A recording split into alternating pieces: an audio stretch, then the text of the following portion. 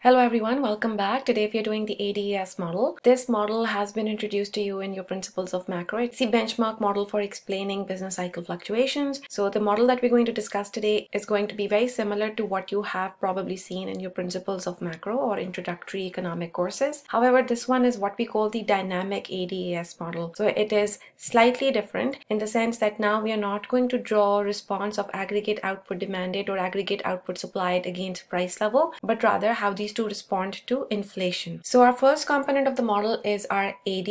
Aggregate demand is made up of four main components. That is your consumption spending of all households in our economy. Then we have planned investment spending. That is total planned spending by businesses on new machines, factories, and other capital goods, plus any spending on new homes. Next, we have government purchases. Again, this is spending by all levels of the government on final goods and services produced in this economy. Lastly, we have net exports. That is the net foreign spending of foreigners on domestically produced goods and services. So we have exports minus imports over here. So these are the four main components of AD.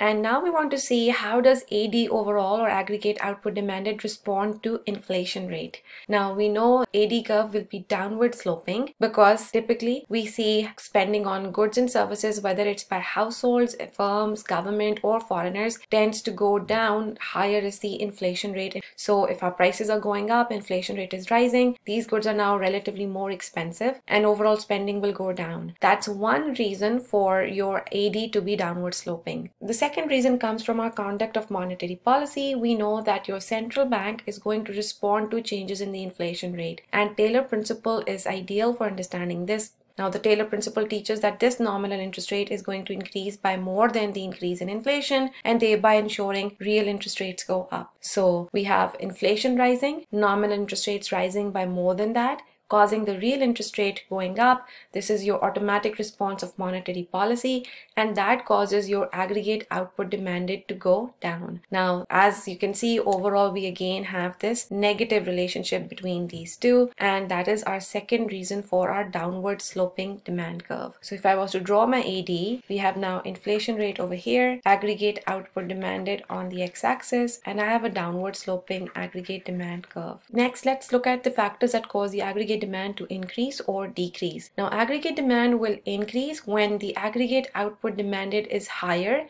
at any given inflation rate. Likewise, aggregate demand decreases when the aggregate output demanded is lower at any given inflation rate. So changes in any of these factors over here will cause our overall aggregate demand to increase or decrease. So let's go over them briefly. Autonomous consumption expenditure is a part of your consumption spending that does not depend upon your income. So when autonomous consumption spending goes up, we see aggregate output demanded going up at any given inflation rate, and therefore the aggregate demand curve increases or shifts to the right. Autonomous investment spending, so that's planned investment spending goes up, and that will cause again your aggregate output demanded to increase at any given inflation rate and push your AD to the right again. Government purchases, so government is running a deficit, increases its government spending, it increases G and causes aggregate output demanded to increase at any given inflation rate and pushes again your AD to the right. Higher taxes are going to reduce spending by households or by businesses, whichever sector of the economy is seeing this increase in taxes, and therefore AD is going to now decrease or shift to the left. Autonomous net exports. So if net spending on our domestically produced goods and services by foreigners increases at any given inflation rate, that again causes aggregate demand to increase. Financial frictions refer to your asymmetric information problems like adverse selection and moral hazard. Higher the financial frictions we have in our credit markets, lower will be our planned investment spending, and therefore lower will be our aggregate demand. So AD is now decreasing or shifting to the left. Last, I have over here autonomous changes in monetary policy. Now, this is not automatic changes in your monetary policy like the one we discussed earlier and when we were looking at the shape of the AD curve. This is now when your real interest rate changes at any given inflation rate. So this is not in response to inflation rate, but rather at any given inflation rate when there is autonomous tightening of monetary policy, that is real interest rate is now going up, it will cause AD to decrease or shift to the left. And autonomous monetary policy easing would be when at any given inflation rate, when real interest rates are going down. And this stimulates our consumption, investment, net exports, because the Canadian dollar will also become cheaper, aggregate demand will increase and shift to the right. So automatic responses in monetary policy, which are coming from change in inflation and then responding to that, cause a downward movement along the AD curve. Whereas autonomous changes in monetary policy will be a shift of the AD curve depending upon whether it's monetary tightening or autonomous monetary policy easing. In terms of the diagram, whenever at any given inflation rate we have aggregate output demanded increasing, it is a shift to the right. So we have a new set of coordinate points, and that is an increase to the right. And likewise, at any given inflation rate, if our aggregate output demanded decreases, that would cause a shift to the left. Note that it is for taxes, financial frictions, and real interest rate, autonomous monetary policy tightening. When these three go up, AD will actually decrease. Let's now look at our supply side of the economy. On the supply side, we have two different curves that we have to look at. One is the long run aggregate supply curve, and then we'll focus on the short run aggregate supply curve. Long run aggregate supply curve is simply determined by your amount of capital in the economy, the total stock of labor that we have, and the available technology. It will be vertical at the output level that is generated at your natural rate of unemployment. So this is your potential level of GDP determined by your capital, labor, available technology, and this will be corresponding to the underlying natural rate of unemployment in this economy. Natural rate of unemployment, remember, is equal to frictional plus structural. So your unemployment never goes to zero. There's always some unemployment in the economy, even if the economy is producing at its potential level. Now, this long run aggregate supply does not respond to any changes in inflation rate. So whether inflation is 12% or 4%, your long run potential does not change because of changing inflation. Therefore, if I was to draw it against inflation, it will always remain vertical at the level of potential GDP. Now let's look at our short run aggregate supply curve. Here we'll see a positive relationship between aggregate output supplied and inflation rate, and you will have an upward sloping aggregate supply curve. Now there are three main reasons that drive inflation. First one is your expected inflation, output gap, and the last one is your supply shocks, also referred to as inflation shocks. This first one is telling us that workers will always respond to higher expectations of inflation. If they expect higher inflation in the future, they're going to push for higher nominal wage. And this increase in nominal wage would be a one-to-one increase with the expected inflation rate. So the real wage does not change. We do not want our purchasing power to go down. Now, wage is one of the most important costs of production for firms and businesses, and therefore overall inflation will also rise along with the increase in expected inflation. Therefore, we see expectations of inflation will drive up overall inflation also. Secondly, we see that the output gap is going to cause inflation to go up or inflation to go down. Output gap refers to the deviation of actual output from its potential level. So if output gap is positive, output is above potential, that means the economy does not have a lot of slack. Labor market is quite tight. With the tight labor market, wages are going to go up. In expectation of that, firms are also going to increase their prices rapidly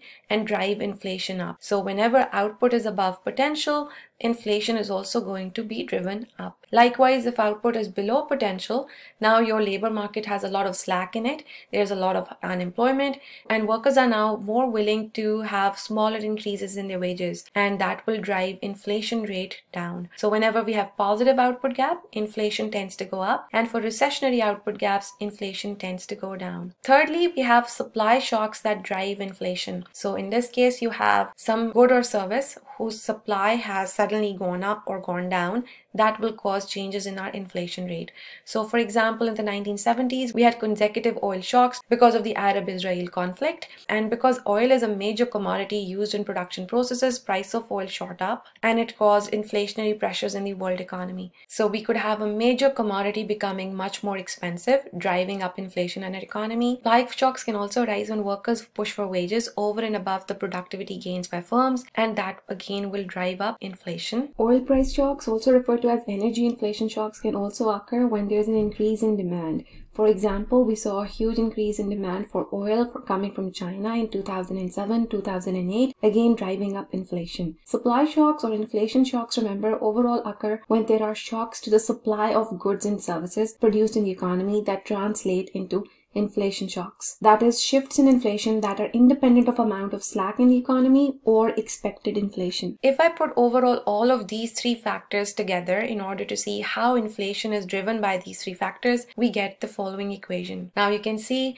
inflation in this equation is driven by our expectations of inflation. It is driven by output gaps. Lastly, it is driven by supply or inflation shocks.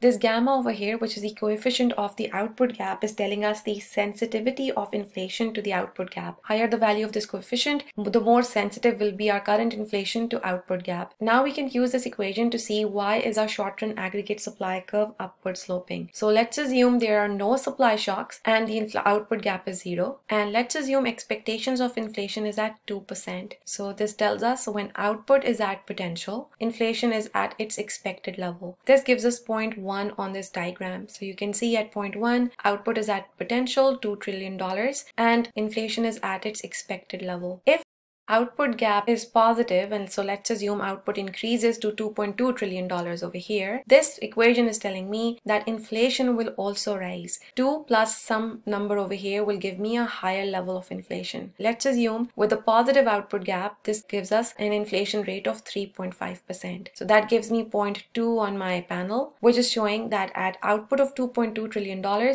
inflation is now higher than 2%, and we're assuming that to be 3.5%. Connecting the two dots, we see our upward sloping short-run aggregate supply curve. This supply curve is simply telling us that as output rises above potential, the labor market is tighter and firms raise their prices at a more rapid rate, causing the inflation rate to also rise, and thus our aggregate supply curve is upward sloping. Simply put, we are saying that firms are availing the opportunity to increase their production, sell it at a higher price in the short run. Now in the short run, remember, wages tend to be sticky, and the stickiness of the wages will be given to us by the value of our coefficient gamma. So higher the value of gamma, the more flexible wages are, so inflation will respond very quickly to output gaps. And lower the value of gamma, wages tend to be more sticky now, and inflation will respond, but not by as much in the face of inflationary gaps. So bigger the value of gamma, the more steeper will be your short-run aggregate supply curve. Lower the value of gamma, the more flatter will be your aggregate supply curve. If wages are fully flexible, short-run aggregate supply curve becomes vertical. Now that we know the shape of the two curves, the long-run aggregate supply and the short-run aggregate supply curve, now let's focus on the shifters for these two curves. So remember, long-run aggregate supply was determined by the stock of capital, labor, technology, and your natural rate of unemployment. These four together generate a potential level of GDP at any particular point in time. So if any of these factors change, your potential will also change and thereby give you a higher or a smaller level of potential GDP. So for example, if the total amount of capital in the economy increases, it's going to generate a higher level of potential GDP, and therefore your long-run aggregate supply curve increases or shifts to the right. Natural, remember, is made up of frictional and structural rate of unemployment. Frictional unemployment refers to the job search time involved, and structural unemployment can rise from wages being stuck at a very high level. So if we have high minimum wages, very strong labor unions that push the wage rate up, we will have some structural unemployment. These structural reasons and frictional unemployment can change over time. So if over time we see a decline in the natural rate, it will generate a higher level of potential GDP, and therefore we will have a long-run aggregate supply curve which is increasing or shifting to the right. Of course, any of them moving in the opposite direction will cause your long-run aggregate supply curve to decrease and thereby shift to the left. So in my next diagram, we're just showing that if potential increases because of any of those factors like capital, labor, technology, or the fall in your natural rate, we see potential GDP rising to $2.2 trillion in this hypothetical example. Now let's look at what causes the shifters in our short-run aggregate supply curve. If our expectations of inflation go up, holding everything else constant, so output is still at potential, there are no supply shocks, then at the same point we are now working with a higher level of expectation of inflation. So it will shift our short-run aggregate supply curve up and to the left. Note, in our previous diagram, our short-run AS was drawn with the expectation that inflation is at 2%. Output was at potential at 0.1, and now with the same GDP at potential, we have seen an increase in our expectations of inflation.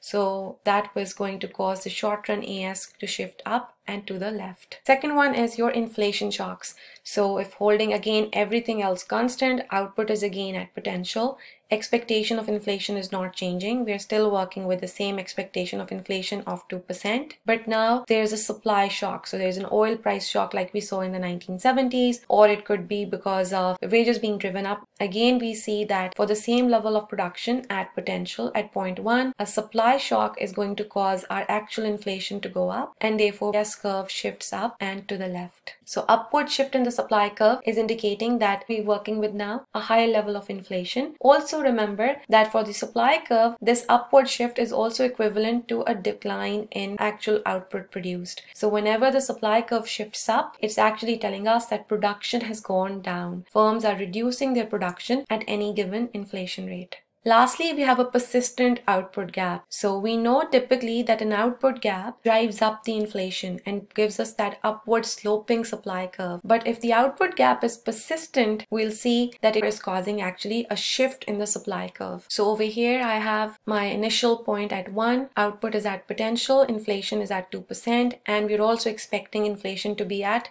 2%. There are no supply shocks and there is no output gap. Now, if we have an output gap, so let's say there's a positive output gap, output increases from $2 to $2.2 trillion. We know from our understanding of the upward slope of the short-run AS that firms are going to increase their prices very rapidly in the face of this output gap, and that is going to drive up our inflation rate. So we are at now 0.2. From 1 to 2, it's simply a movement along the aggregate supply curve. Now, the next part is understanding the fact that this is a persistent output gap. So if this output gap remains over here, what is it going to do to our expectations of inflation?